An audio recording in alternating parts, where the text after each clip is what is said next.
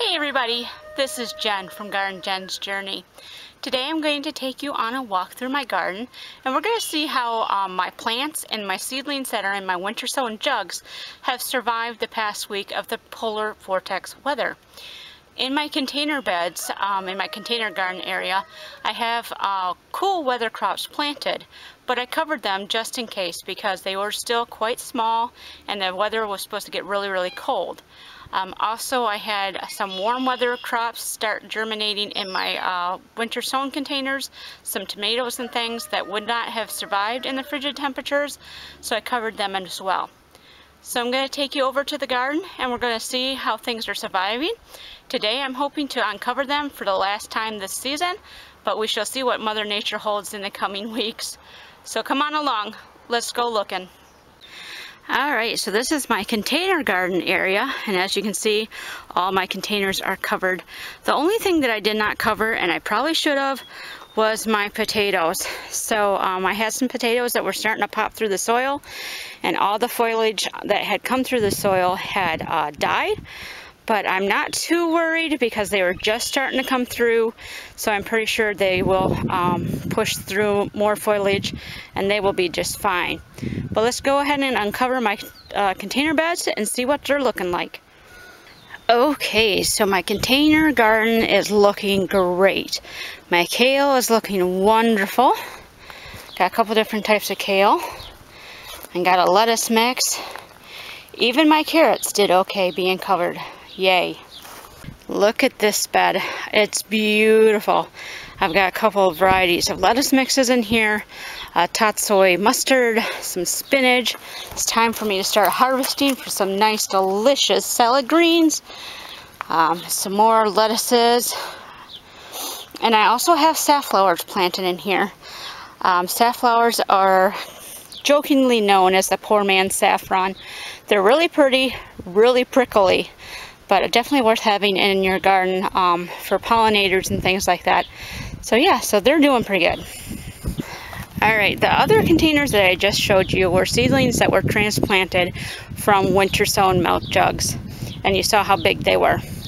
These beds that I'm going to show you here, these were direct sown, and you can see the difference. My radishes are just starting to come up. I have some carrots that are just starting to come up, and some spinach that is just starting to come up.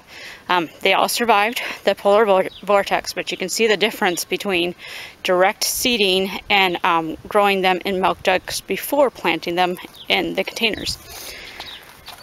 This is a garlic bed that I had from extra garlic that started to go to not go to seed, but started to sprout in my pantry. So I went ahead and planted that this spring. You generally plant garlic in the fall, but because I had some sprouting in the pantry, I just threw them in here and figured, you know, if I get some garlic, I get some garlic. If not, no big deal. And then this is the other direct sown bed. You can see I have very little plants in here right now as far as germination. I've got some collards that are the tallest right now. I have some Swiss chard that's just starting to come up, and a couple beets that are just starting to come up. But yeah, direct sown takes a lot longer to germinate when there's nothing covering them, because the soil stays really cold and things, where in the winter sown milk jugs the soil is a little bit warmer and the air is a little bit warmer because it's contained inside a little mini greenhouse environment. So there's a plug for winter sowing versus direct sowing. I also have some miniature plants that I'm starting to grow, and with the polar vortex I had to cover them. My husband thought that I planted a milk jug, but no, this is actually I think it's called a cloche. It's a top of a milk jug, and then it's buried with the mulch. It's surrounding my goji berry, and I'll show you how that survived.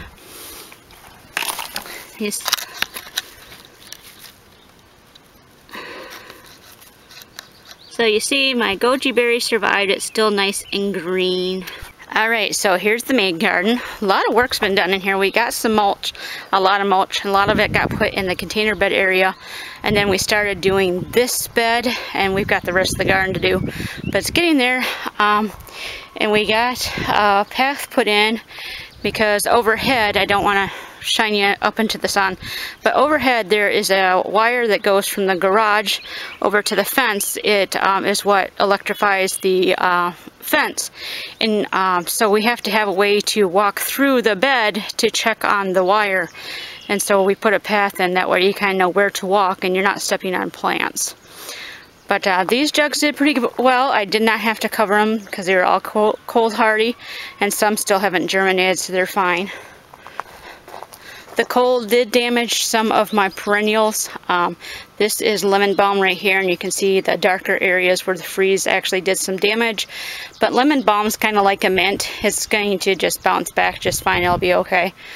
My valerian doesn't look too good either, but this is the very beginning of the season, and it'll bounce back. It might lose some of the foliage that's still wimpy, but it'll be okay. But yeah, you can definitely see that things were really lush and starting to come along because we've had some nice warm spells, and then the polar vortex did some damage.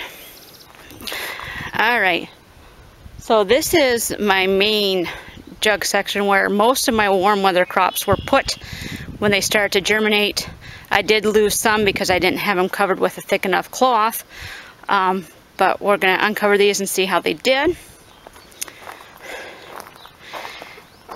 And this area here, the jugs under here, are more of the cold hardy crops that had sprouted, but I had not planted them or anything yet, and we just wanted to make sure that they were protected just in case. You know, sometimes even cold weather crops don't fare so well when it gets really cold. And then I also just covered last night my peppers. I thought I saw maybe a sprout or two, so I didn't want to chance it, so I went ahead and covered my peppers as well. So now I'm going to uncover them and see how we did. Okay, these crops look pretty good.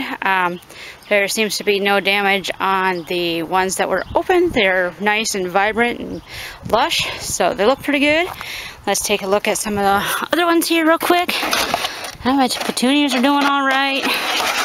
Carrots are doing fine. My lettuce. Yeah, we're looking like we're pretty good there. Awesome. Alright, so let's check some of these. I just want to check a few of them. Checking all of them would take forever, and I don't think you want to take forever. So I'm just going to check a few of them and see how we've done with keeping them protected. I have one lone black crim seedling that made it through the night. That's pretty exciting on that one. I've got another one there, so that's really exciting. So those ones have survived. I have a lot more that's going to germinate, so I'm pretty okay with that. You can see my sunflowers. They're almost time to plant. This is the mammoth sunflower, then my velvet, and some more flax. My bronze fennel, looking pretty good. This is Mongolian giant sunflower. White sunflowers. My buckwheat's doing okay. I had lost a couple in the beginning, but once I covered with the thicker cloth, they seem to do all right. My watermelons survived. My hollyhocks survived. And I have some nasturtiums that survived. Nasturtiums hate the cold, almost like tomatoes and things. But I have one that survived, and I see another one starting to germinate. So all in all, my jugs did very well, getting them covered with a thicker blanket as soon as possible overnights. So I'm very excited about that. I lost some of my warm weather crops, but I planted a lot of seeds in each of those jugs. So I'm pretty sure that all in all, I'll still get a nice selection of seedlings. These are my peas that I had planted quite a few weeks ago, and they're all looking tall and vibrant and bright. I did not cover these at all. I just made sure that I watered them about twice during the week, just to make sure they wouldn't go into shock too much. And they're looking great. Now these were the last items that I took precautions with. These are all my lettuce starts and things like that I have planted for customers. These were all started in milk jugs, and then when they got too two sets of true leaves on them. I transplanted them to flats so that they can grow bigger and I could sell them to individuals. So I brought them all in here. You can see pretty stacked here. It was a squeeze, but I got them all in here and they did okay. My Nankin cherry is looking a little rough, but it's looked a little rough ever since I bought them actually. But I'm starting to see some new growth on them, so I think they'll be okay. And even my beans, which I planted in here to kind of get some beans going for some customers, they were starting to sprout yesterday and the day before, but they were still kind of buried in the soil. So I wasn't too worried yet, even though it was going to get really, really, really cold because they hadn't popped through. Well, you can tell it's warmer now because they're actually starting to pop through, and I'm sure by the end of the day, the taller ones will probably open up their first set of leaves today. So yeah, very, very exciting. My hanging plants I can finally put back outside. So there's the update on whether my garden survived the polar vortex. Now again, I'm in central Michigan, zone 5B. And the Farmer's Almanac this year said we could plant May 9th, the day before Mother's Day, I think. And I didn't follow that advice because in Michigan, and I've lived here almost all my life, you don't plant any warm weather crops until Memorial Day weekend or after. That's the general rule here. So when the Farmer's Almanac said, oh, go ahead, your last frost date's May 9th, nah. So anyways, so I only had planted my cold tolerant crops. But anyways, I'm just so thankful that everything had pretty much survived the polar vortex. I did lose some, as you saw, some were damaged, but overall it was a success. So I'm so thankful. So I hope that this video kind of gave you some inspiration, gave you some hope, and gave you some encouragement that even when things go south, they can still go north in a good way. So thank you so much for watching, everybody. This is Jen from Garden Jen's Journey, wishing that wherever you are wonderfully blessed. Bye.